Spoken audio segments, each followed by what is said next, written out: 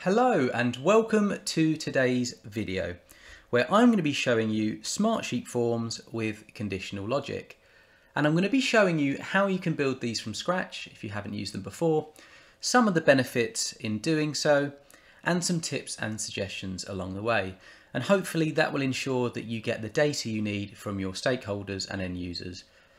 So as you can see here, I've just created a very basic sheet. We've got a few different columns in here and different column kind of types. So we've got a date column here, a single drop down column here, and some free entry columns as well, where someone can just enter kind of any text that they wanted. Now, first and foremost, it's important to show you how to create a form. I mean, you probably have used a form in Smartsheet before, but if you haven't, it's all available from the Forms button at the top. So you essentially click that, and then you create a new form. If you've created forms in the past, they will appear in the Manage Forms section. And as you'll see, I haven't so far, so that's why it's kind of blank. If you click here, it's got the same kind of functionality as the Create Form button.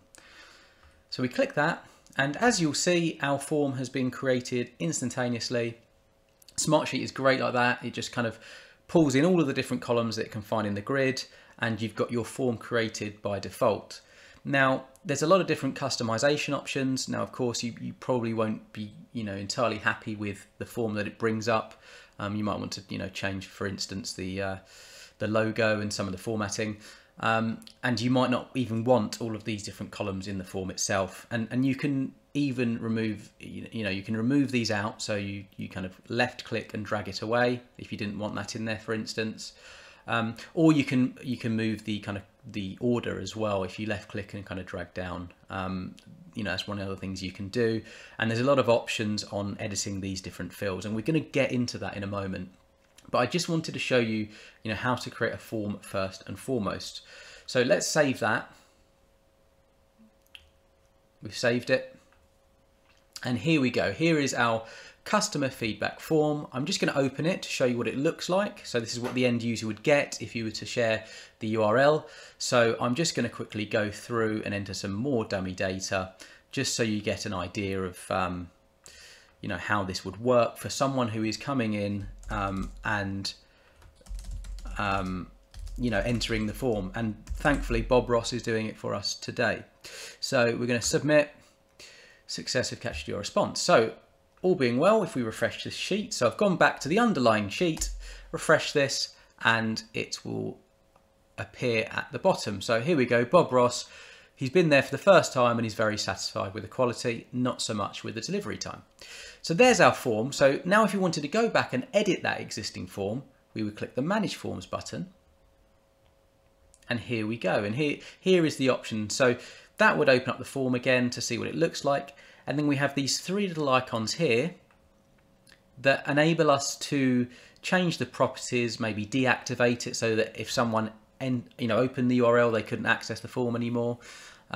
We also got the ability to edit it, and that's what we're going to be doing now. So what I'm actually going to do before I do that actually is I'm going to create a new column, and I'm going to use that column to show you conditional logic. So what we're going to do here is I'm going to insert a new column to the right. Okay, and what we're going to put here is as an example, of course, so this will depend on what you need and what data you want to collect and on your project as well. But for the purpose of this example, what could we do to improve quality? And I'm going to have that as a free text, so anybody can enter anything they like into this particular form option. I'll press OK. So this is entirely blank. Okay, so when we go back into our form, we've got our existing form. I mean, you could create this from new again. That's absolutely no problem if you wanted to do that, but I'm just going to, for the purpose of illustration, open the existing one. Now, what you'll see is the new field has appeared on the left here. So if I was creating a new form from scratch, this would have already been in the list, but I actually need to add this now to our form.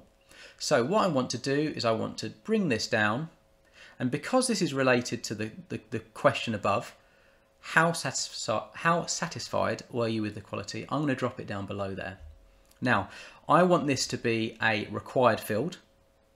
So when I mentioned earlier, each of the different field data points or columns, if you like, you can change different settings on those different fields. So here, for instance, we've made this required. We can make the whole form required, and what that basically means is that everybody needs to complete everything, or they can't submit the form. So actually we won't put, no, that one's an optional, so that wouldn't make sense to be required. But anyway, you get the point. So we've got this as required, and you can also hide it if you wanted. Now here is where conditional logic comes in. So here, if we look at our example, how satisfied are we with the quality? If somebody, so the options, I think 5 is very satisfied. What could we do to improve the quality? If someone put a 5, they might not have any suggestions. So what we could do, and this is obviously just an example, do take all this with a pinch of salt, but what I'm going to do is set this up and add some logic so that this field only appears when there's a poor score entered here. So what you would do is you'd click that field that you want to create the logic on, and then you'd click this logic button here. You're going to get this little icon. It basically just says, make sure you use the right questions to make sure that the conditional logic works and is effective for your end users. And there's a learn more button that explains it in more detail, but it's very simple to create, and I'm just going to show you that now. You click the add logic button. Now what we need to do here is, so when this field is, so you could put when it is very dissatisfied, then show the following fields. What could we do to improve the quality?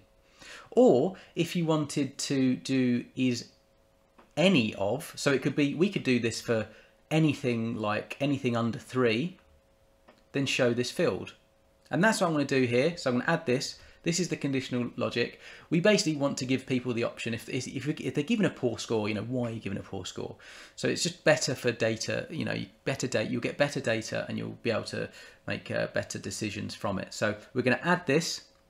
So as you'll see here, now we've got this logic button appear, and we've also got this logic tag. So what that is basically showing is the relationship between these two.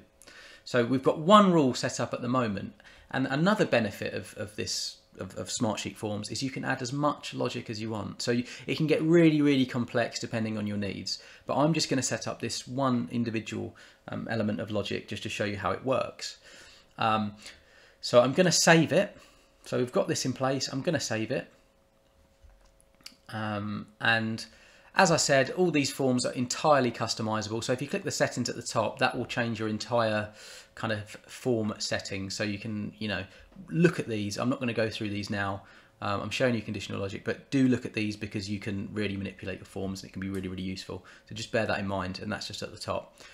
But back to seeing how this conditional logic will work, I'm going to open up the form again. So open in a new tab. Oh, I shouldn't have done that. I should have clicked on.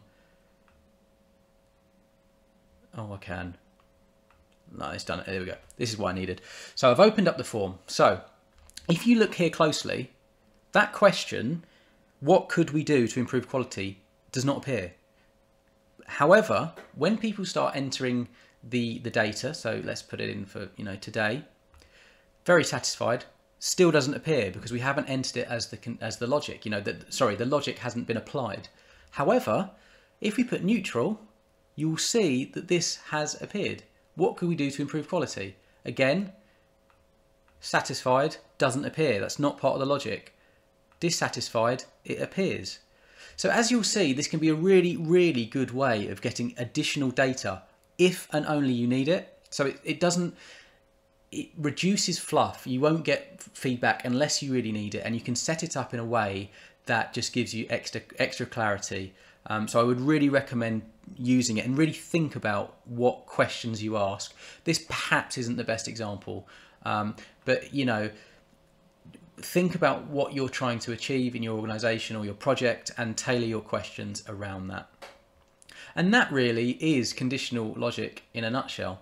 That's how to set it up. As I say, it can be really, really useful. You can add multiple different conditional logic options. You know, you can add loads of different rules, I should say.